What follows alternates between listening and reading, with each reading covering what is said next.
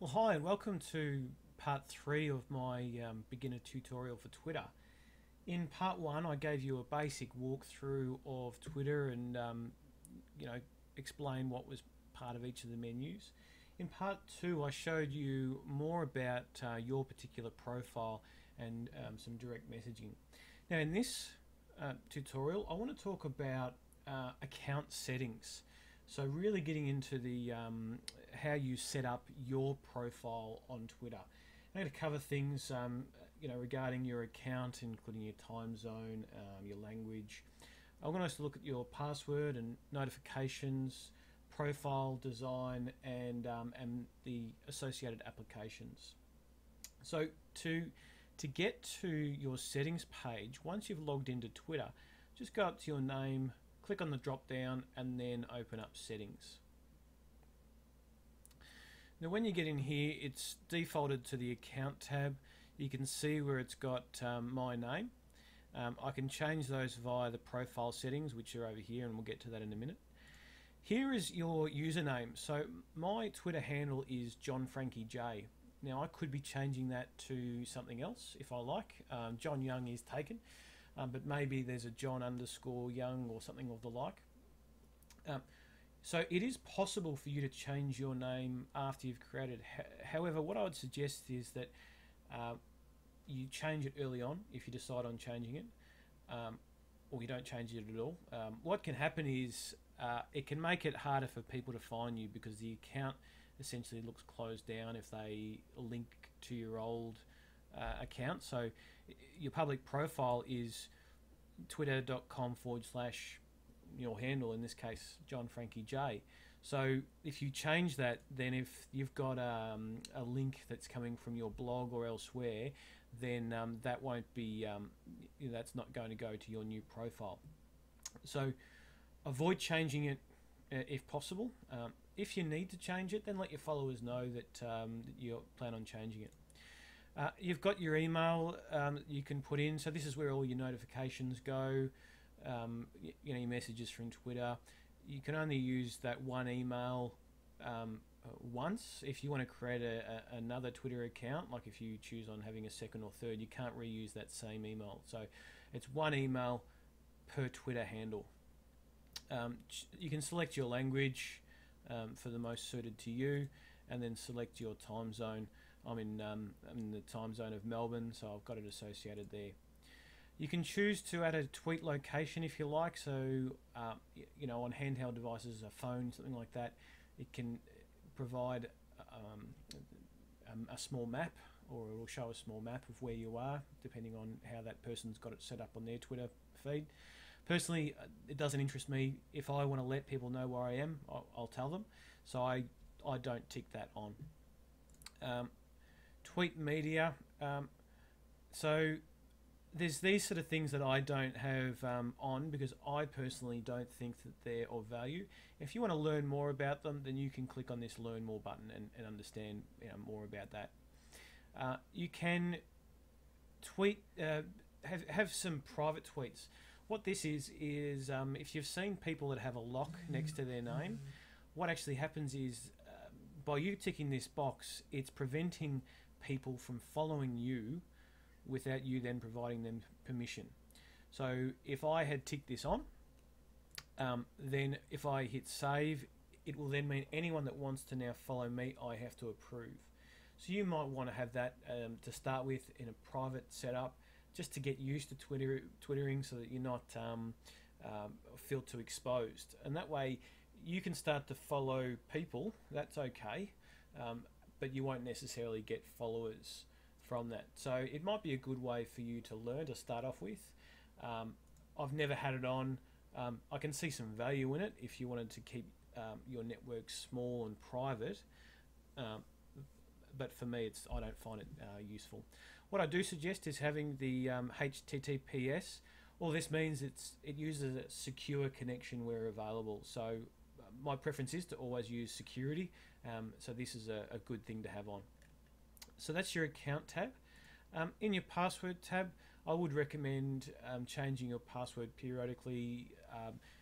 Twitter handle or Twitter accounts do get hacked.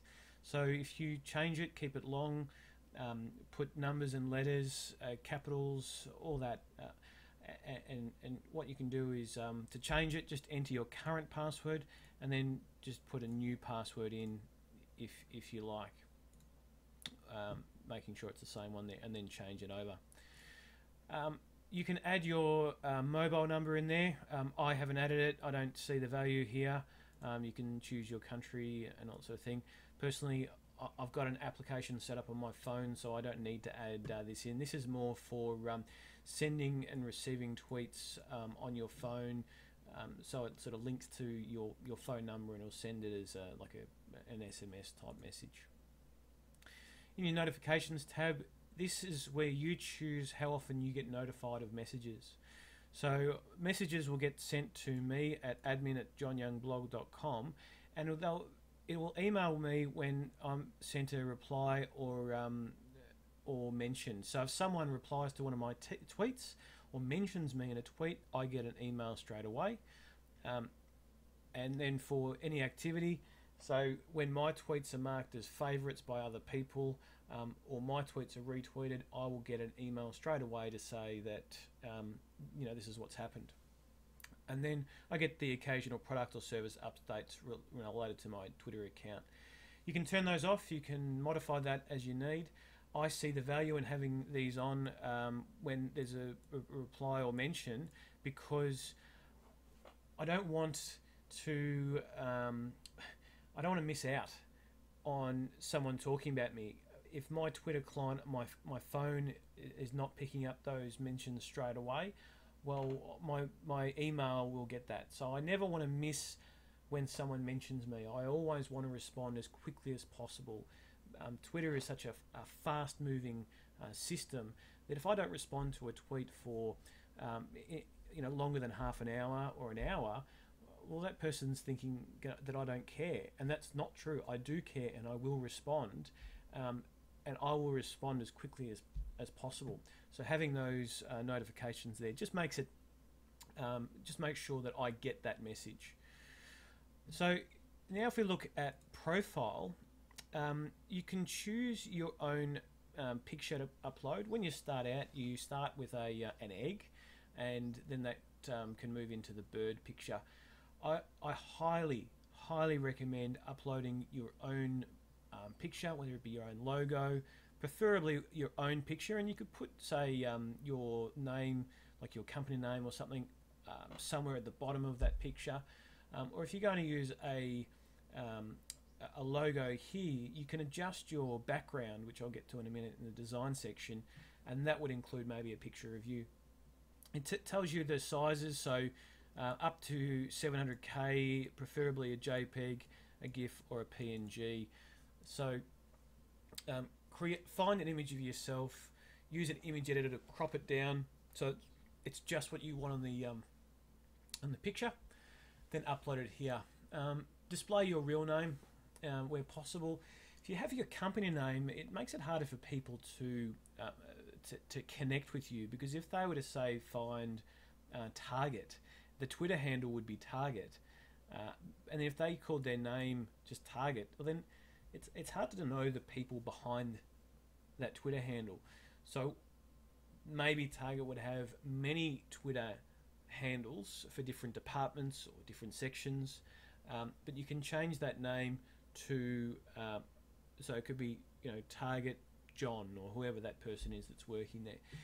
What it's doing is it's just giving it's providing the name behind a person. You could leave it as the Target support team if that's what it is, and then down the bottom in the bio you could put down some names in there if you like.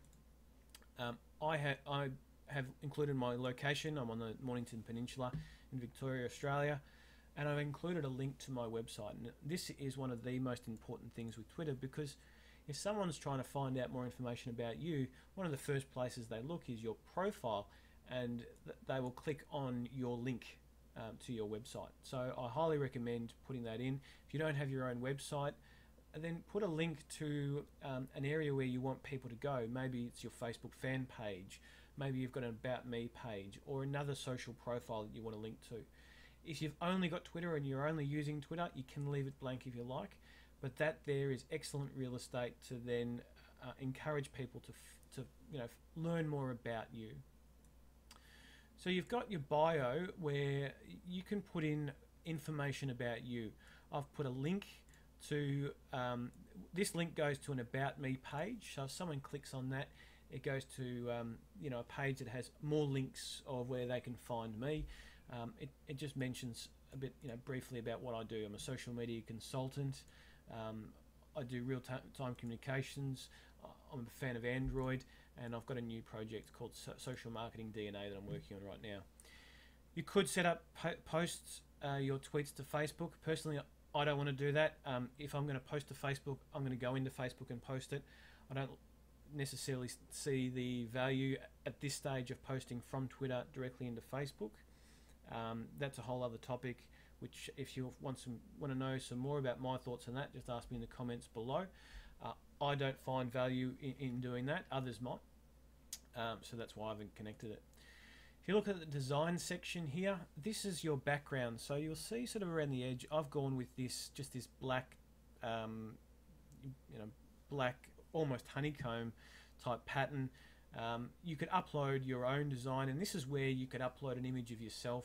Maybe you would have links to your website, your Twitter handle, your phone number, your location, your opening hours, something that would describe what you do.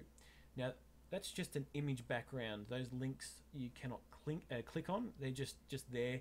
So if someone wanted to actually access that, then they've got to type it into their browser. So use it as more information about what you do and who you are, and that will just give it, people the chance to learn more about you. In the Applications tab, we have the applications that I have linked to. So there's a lot of different Twitter applications that require this sort of access, and I'm connected with a number of these. So if you at any stage you want to revoke access, you just go and click revoke access on this. Now, to get these sort of connections, you've got to go to a third-party client, and that will ask you to sign in with Twitter. It will say, do you authorize Twitter to connect, to this account? When you agree there, then it links up your Twitter account with that application. At a later stage, if you're not happy with that connection, then you can revoke that access straight out of here, and then it won't draw upon that data. So these are all applications that I use, third party, and it's a bit beyond this tutorial at the moment. So when you start out, you won't have any here. To gain these, you've got to go to third party applications and sign up there. So this has been a bit of a walkthrough on your settings page and a few of the key basics. If you've got any questions or comments or concerns about this, please ask me a question below. If you'd like to follow me, my Twitter handle is @JohnFrankieJ, as you'll see here.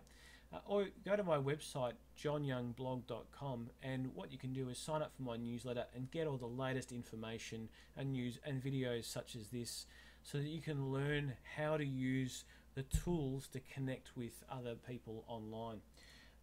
Alright, thanks for watching, and in the next video we're going to go through more about actually creating a tweet and what it takes, mentioning people, retweeting, and really getting stuck into how to actually do that now that you understand the basics of Twitter.